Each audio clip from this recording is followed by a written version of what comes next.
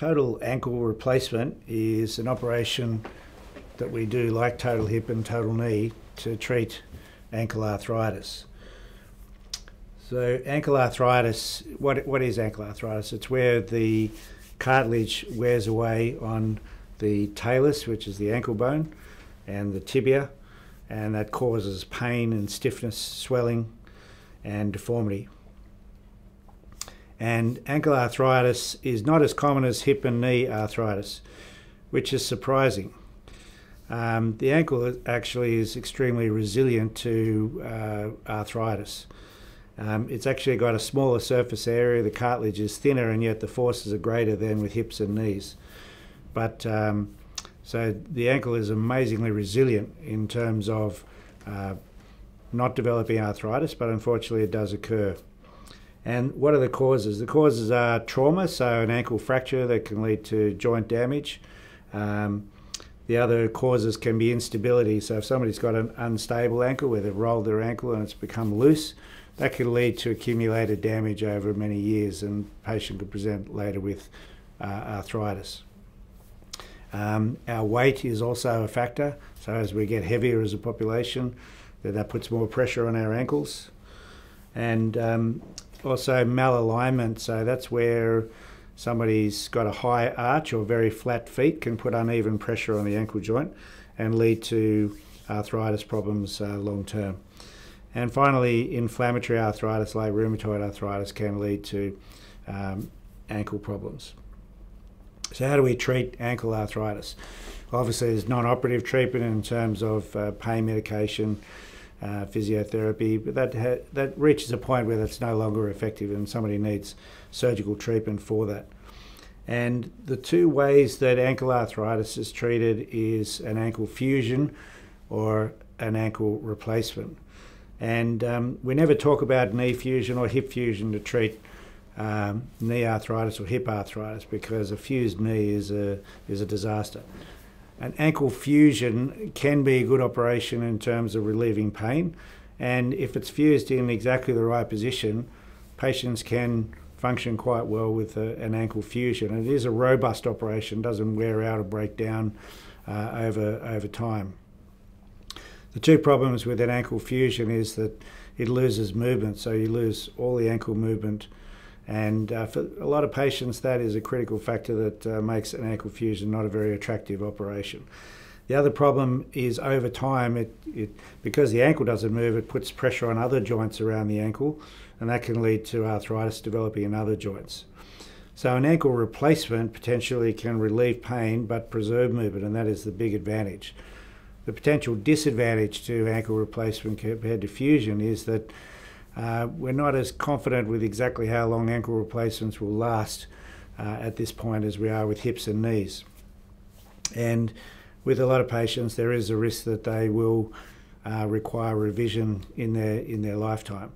Our revision options have improved remarkably over the last few years, and so we're getting, and our ability to put an ankle replacement in accurately is increasing our confidence with how our ankle replacements are going to do long term.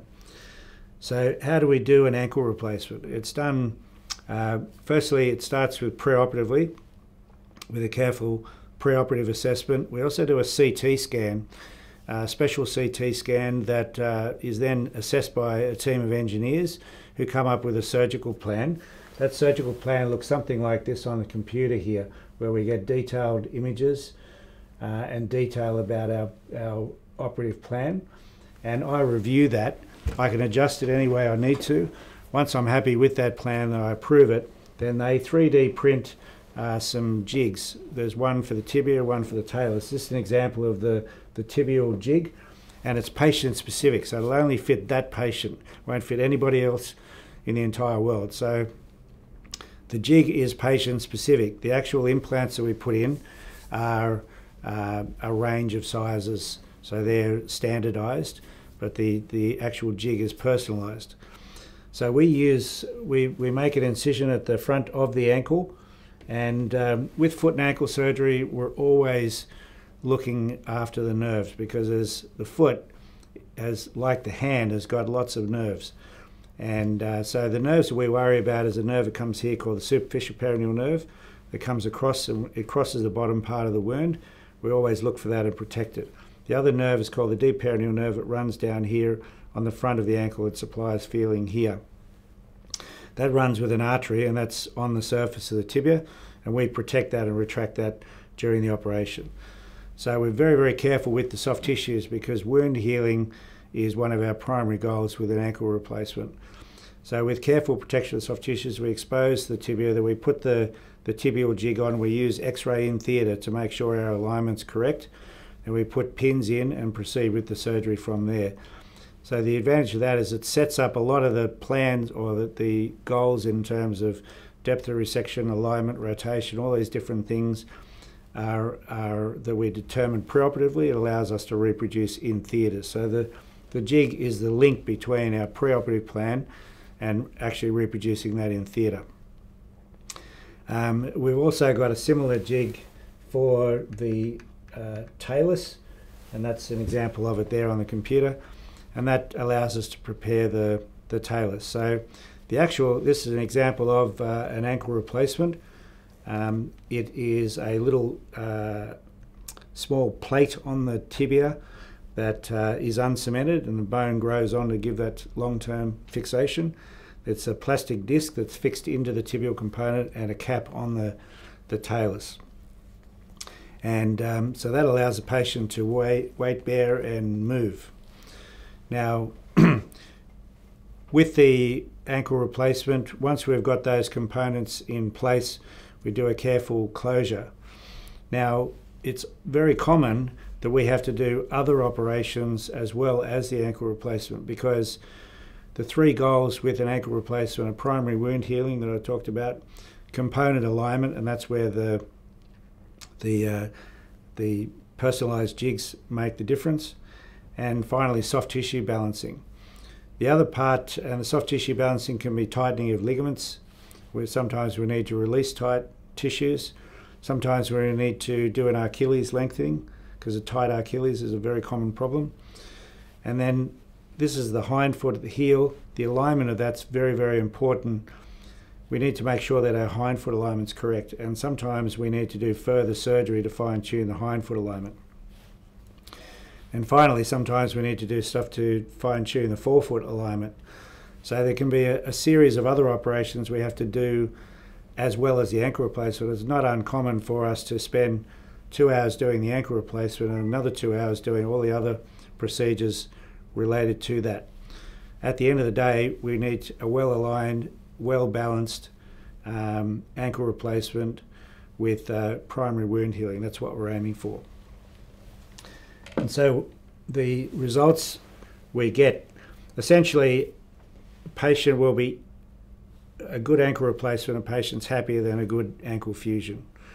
And we know from studies that it reproduces a better walking pattern, better energy efficiency, and a more normal reproduction of what the patient had before they developed arthritis. So with what are the problems can occur with ankle replacement? Well, there can be wound problems, and that could lead to infection, and that's a very serious problem. So we're extremely careful about that. We see the patient at 1 week and 2 weeks after the surgery and keep a close eye on that wound.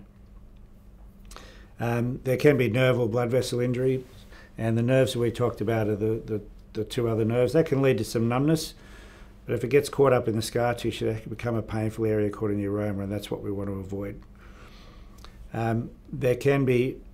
There is a risk that a patient may require revision in their lifetime. The ankle replacements that we put in now, we really expect to last at least 10 years, and we're hoping that they're going to last longer than that, but we don't know at this point.